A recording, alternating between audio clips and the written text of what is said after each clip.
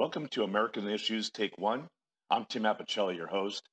And today's show's title is Speaker Johnson Does the Right Thing for Ukraine. About 6 months in the making that the House of Representatives refused to take up a funding bill to support military support for Ukraine. It was a long 6 months. In that 6 months, ammunition did not make it as it should have to Ukraine. And as a result, Russia has made some territorial gains and has advanced on the Ukrainian territory.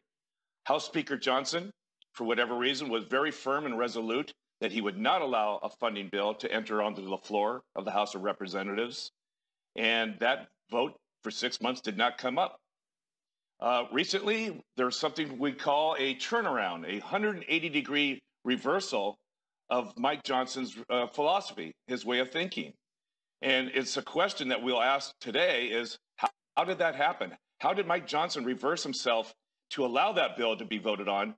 And reports in the news say that, well, one, fellow Republicans and Democrats petitioned Mike Johnson, tried to explain the ramifications of what it would mean if Russia was allowed to take Ukraine.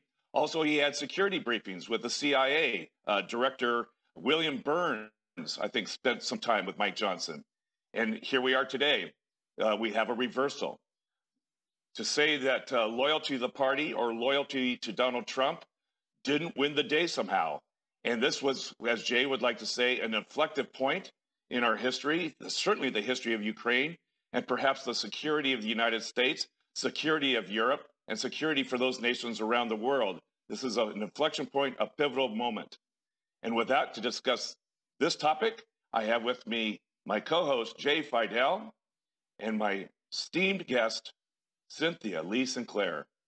Good morning. Good morning. Good morning, Tim, Cynthia. Morning, Jay. Jay, how important was this bill for Ukraine that it received funding from the United States in the tune of about $60 to $61 billion? Well, theoretically, binary. In other words, with that funding, it survives, maybe even advances on the Russians. Without that funding, it looked pretty clear that it was going to lose territory and worse. It might have lost the whole country.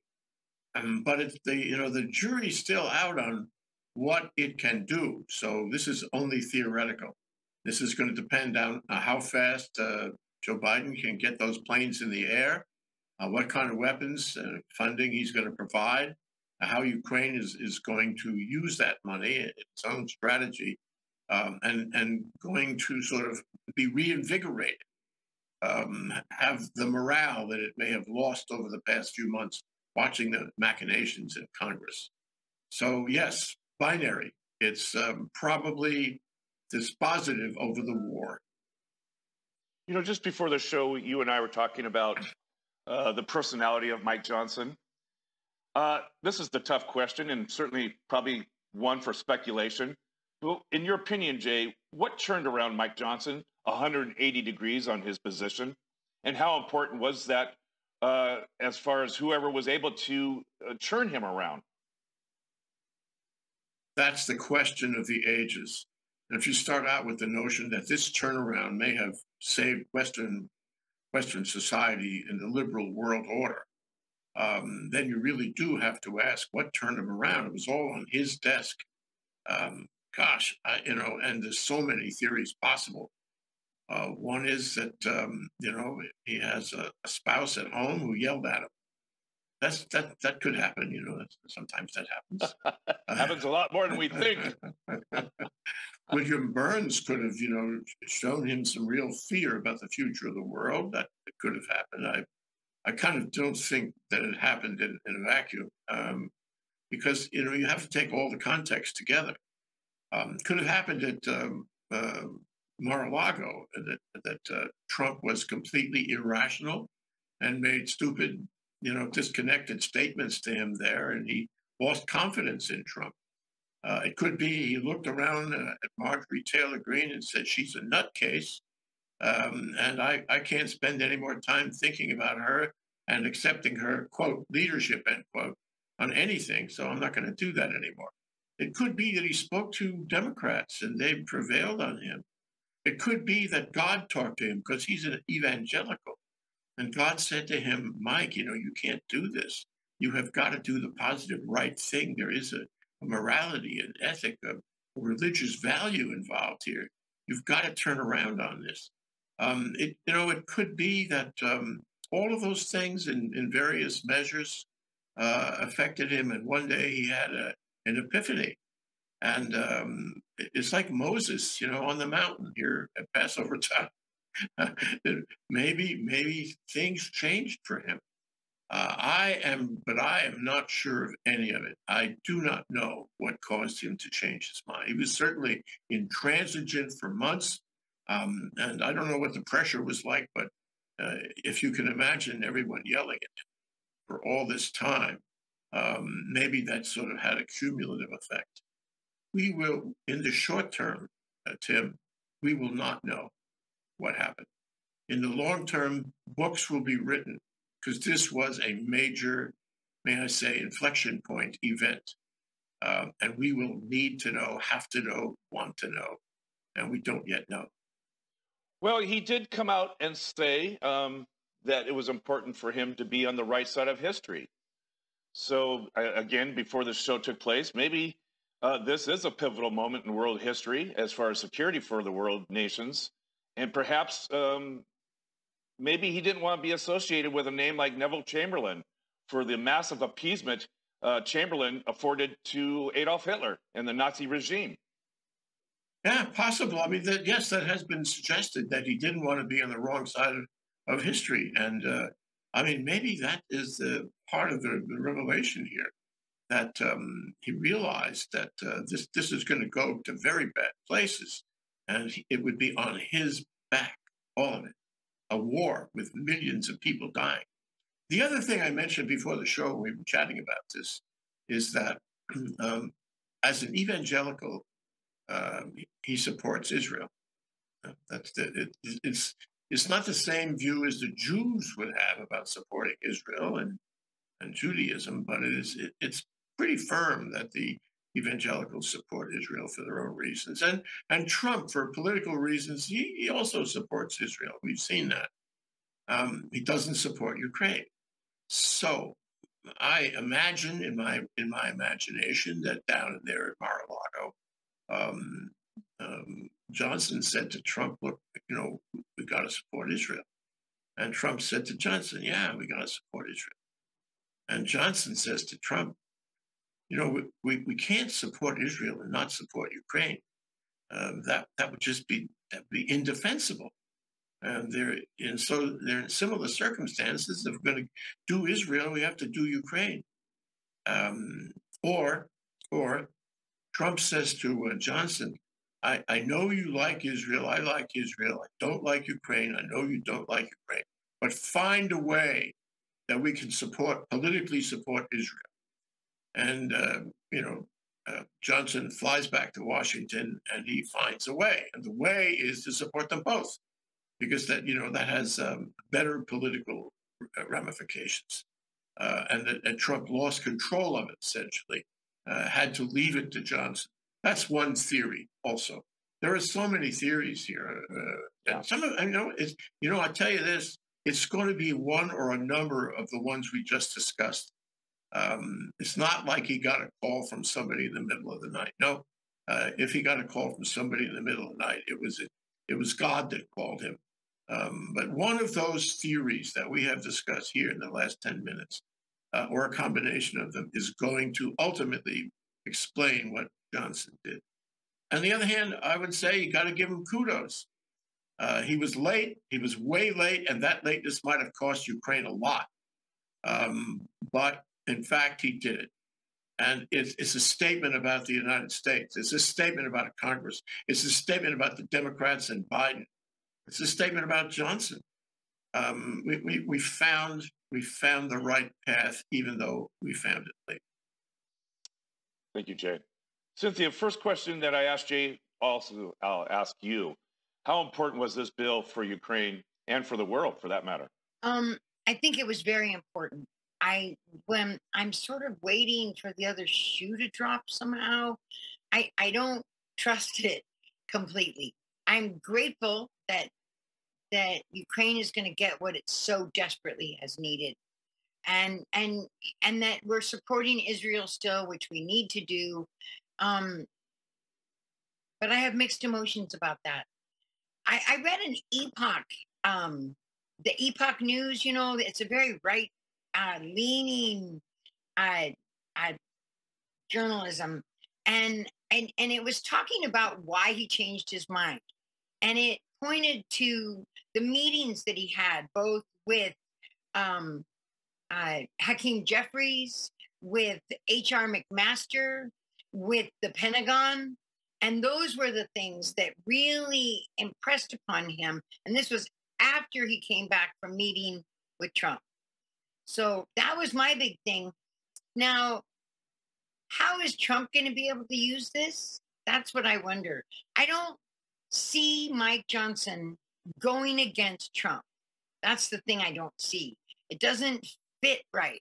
So Trump said it's okay to do that. Is that there's got to be something else in this? These people are so transactional that because in the same breath he talks about making America a Christian nation, and those kinds of statements don't quite jive with some of the things that he's been saying lately, and so or since this decision. So I don't really trust it, to be honest. I'm skeptical.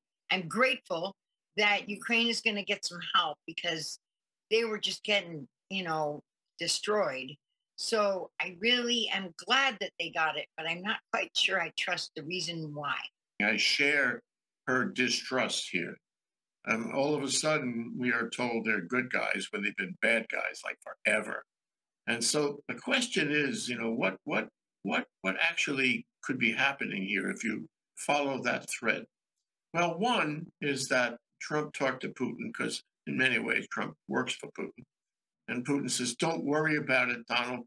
I have the edge on this. I have new troops in the field, new weapons. I am destroying their infrastructure. I'm destroying their business facilities. I will win, and Joe Biden will not be able to get anything to them soon enough to stop me from winning. So don't worry about it. You can go through this, but it's only a ritual. That's one thing. The other thing is a thought I had while Cynthia was speaking is this: how will we know whether this was part of a plan, a conspiracy between Johnson and Trump and Putin?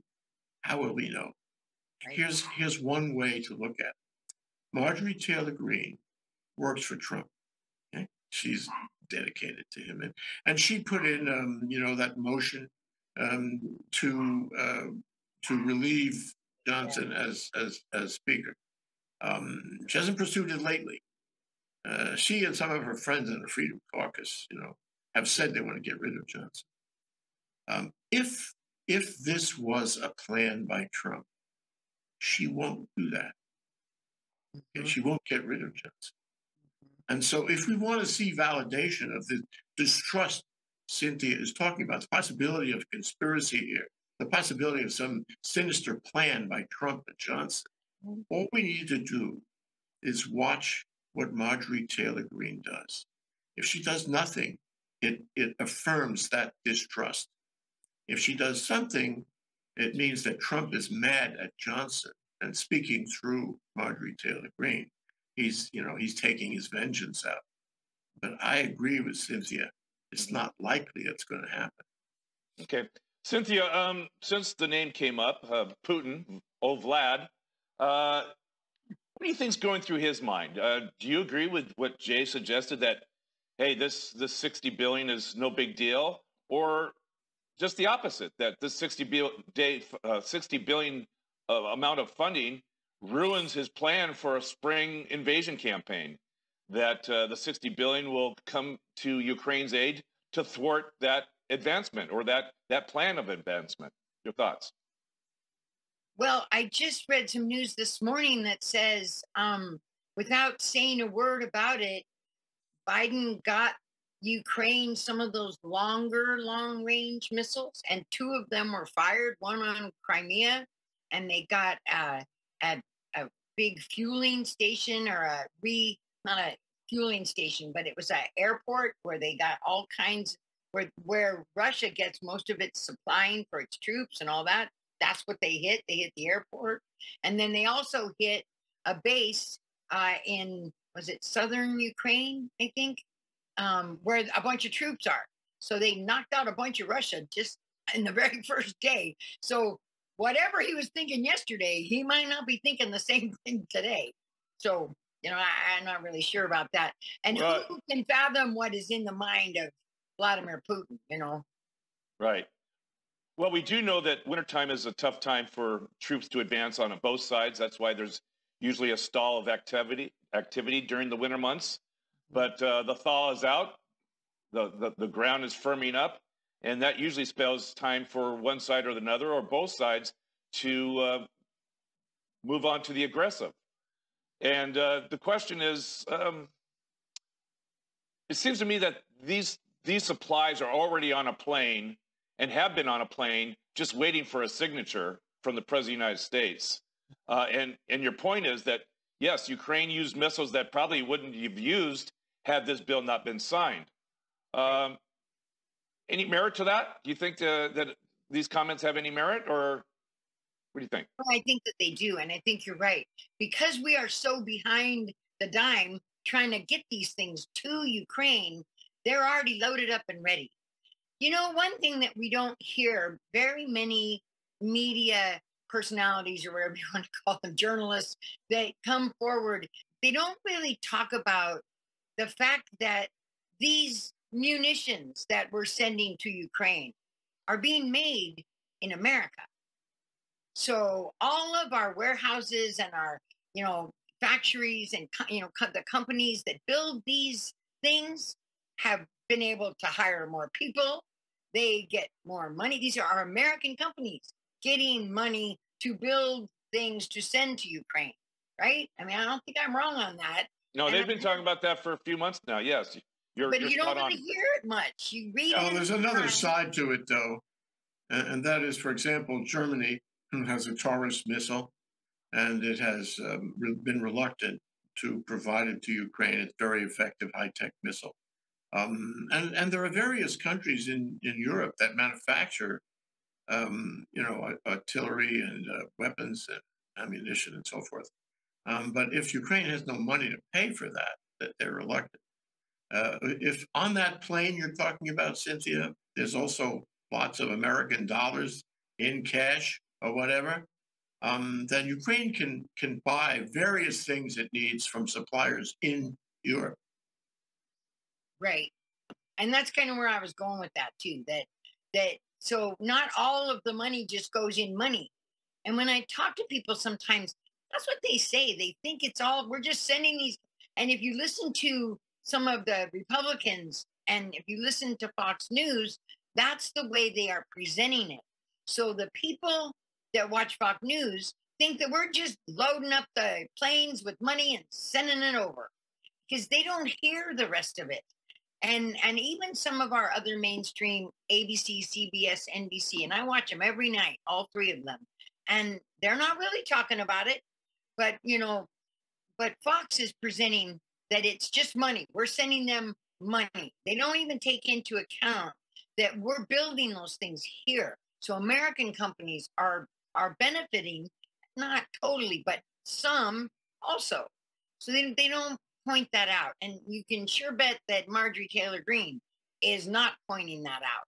Right. So whenever she's being interviewed, same thing. We can't keep sending them all this money.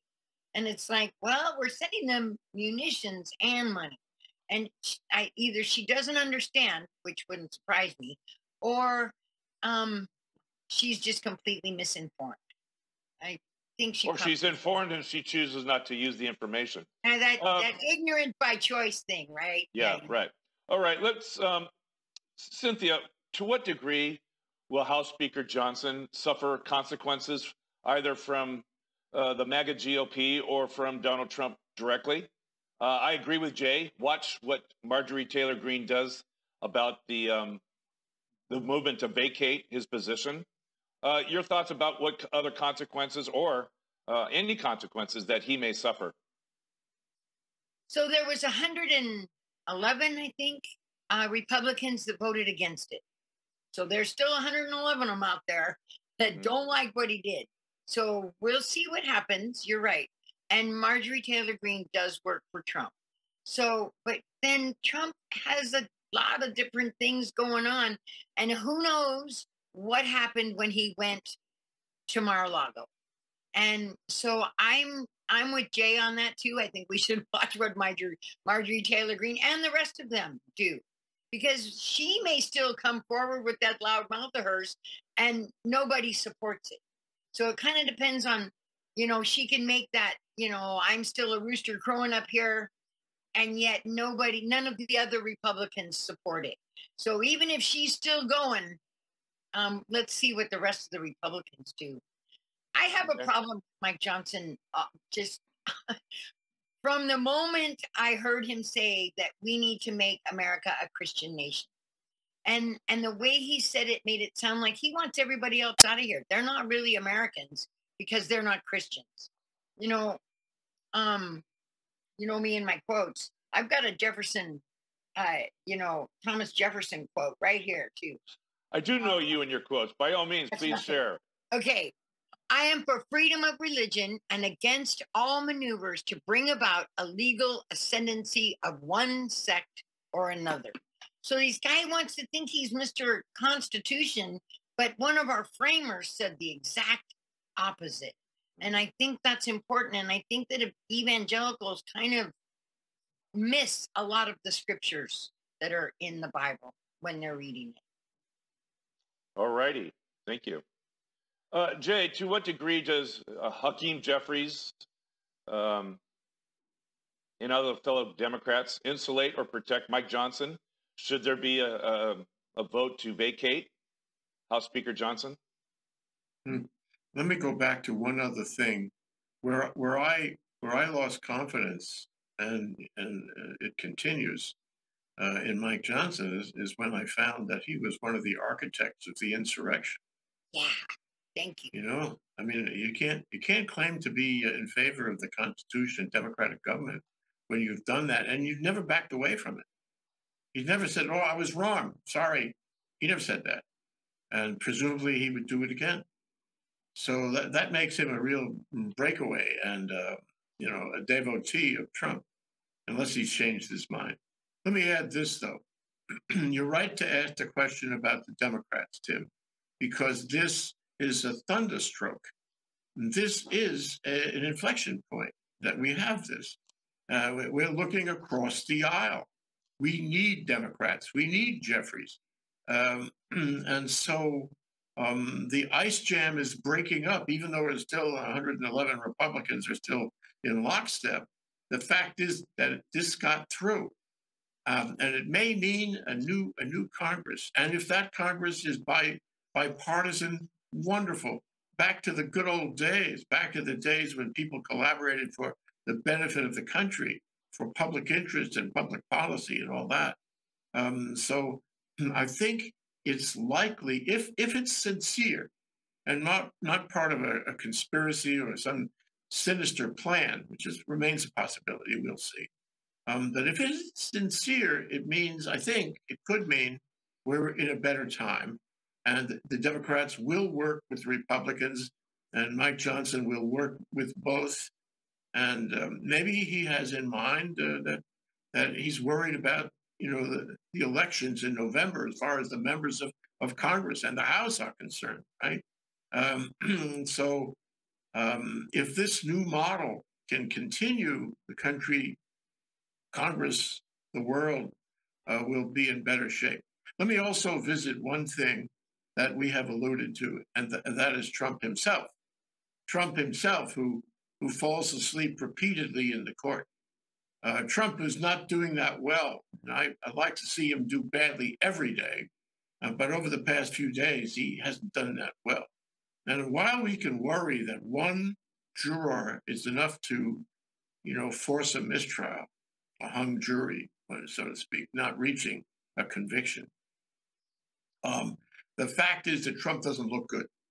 The evidence against him, the Pecker testimony, you know, there's a lot of fun on the internet about how he farts while he sits there, and all the commentators are making. I hadn't heard that, and I wish you hadn't mentioned it.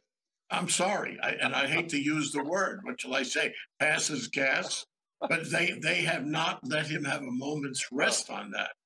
And what I'm saying is, I think these things in the courtroom, and plus the fact that Johnson seems to be ignoring the Trump line against Ukraine, make Trump look weak. And if I'm just some kind of stunk in Arkansas, Missouri, what have you, a red state, and I see Trump having all these troubles in court with other cases to follow, and by the way, it depends in many ways on the Supreme Court, you know, and the treatment of the immunity claim he makes, which is completely a crock. If I'm in one of those red states and I see all this stuff happening, maybe, just maybe, I say, this is not good for Trump. He's losing his mojo. Mm-hmm. There are indications that he's losing his mojo, and I can't support him the way I used to. Okay. Cynthia, there seems to be because of this bill passed, which also includes prohibition for TikTok if they fail to sell the company to another U.S. entity. Again, there's some wind in the Democrats' sail. Do other bills get done? Other accomplishments could be made. I'm thinking of immigration specifically. Now that Mike Johnson has kind of torn partially free from the MAGA minority and maybe partially from Donald Trump himself. I think you're being very optimistic. Optimistic? That either one of those things have happened. I'm not optimistic that those things have happened. I'm sorry. So is this a one-trick pony? This is a one deal only? So there's a couple of things with the TikTok thing, right? The kids are going to bail on Biden if he gets rid of TikTok. That's it. They'll be gone. So there's a motivation that would help the Republicans if that happens. You know, they can blame it on the Democrats. Well, the bill's not to get rid of it. The bill is to force the sale. Well, or get rid of it if it doesn't sell. And they have, 9 months, I think it was, or something like that to do it. It started with 7 months and now it's 9. Well, they didn't want to do it before the election. They didn't want to have that right before the election. So that's why it went from 5, 6 to 9 months. Right. Or however, to 9. Well, still, either way, I don't trust any of this because of the timing, partly. He goes to Mar-a-Lago and he comes back a new man. What's wrong with that picture? Unless Trump did some terrible thing and he came back and he's trying to figure out how he's going to say, I don't support Trump anymore. And this is just his first step to get there. This is a man who sat on this bill for how long? How long did he put Ukraine at risk in the process? The Indo-Pacific region at risk in the process? Israel has been supported pretty much all along. They've still had the support that they needed, plus their own, as opposed to these other two entities that are drowning, right? Sat on it for way too long, according, at least to my mind, for him to suddenly say, okay, and that's where I go with what Jay was saying. What did Putin say? Well, never mind, it doesn't matter. It's too late. They can't win anyway. Go ahead and give it to them. So obviously, I mistrust the entire thing. Of course, I know we're almost out of time, and my bottom line is that I don't trust it, and we just have to wait and see what happens, and that I'm so grateful that these three entities got what they needed. That's the thing but why did they take the immigration part out? Remember when it passed the Senate, didn't it have the immigration thing in it? And they took it back out. So well, that's another reason that you go, wait, there's so many questions about this. And I wonder if other people out there have the same kind of questions I do about it. I'd like to add something, Tim. You could look at the immigration maneuver from 2 points of view. One is that Johnson said to Trump, look, you got too many impossible positions. I can't support them all. So pick one. If you think that you'll benefit by having the border continue to be screwed up, then pick that. And I will remove that from the bill. And then you can argue that it was all Biden's fault, immigration's a mess because of Biden, and try to get your vote. And maybe that's the strongest argument.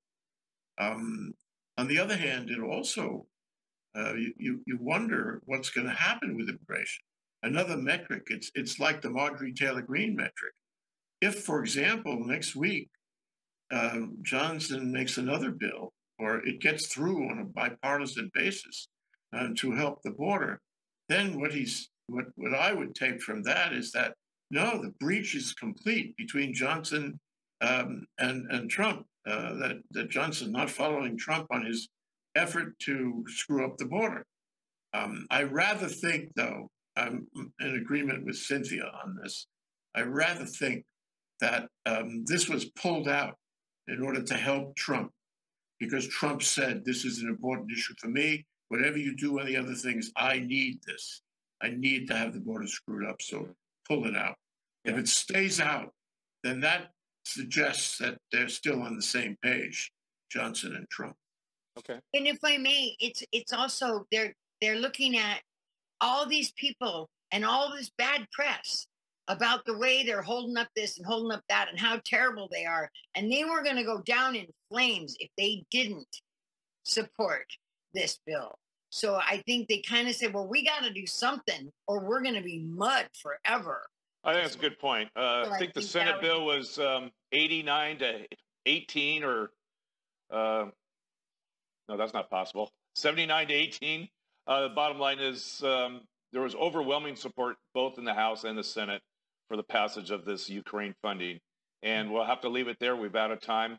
I'd like to thank my co-host, Jay Fidell, and my special esteemed guest, Cynthia Lee Sinclair. I'm Tim Apicella for Americans Issues, Take One, and join us next week. And until then, much aloha.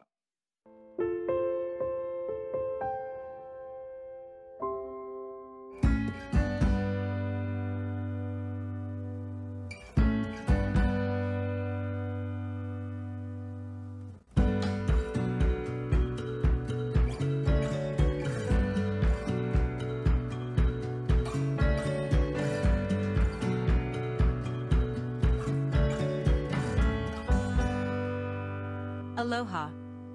We want to announce that ThinkTech Hawaii is moving into a new phase and will not be producing regular talk shows after April 30th. We will retain our website and YouTube channel and will accept new content on an ad hoc basis. We are also developing a legacy archive program to provide continuing public access to our content.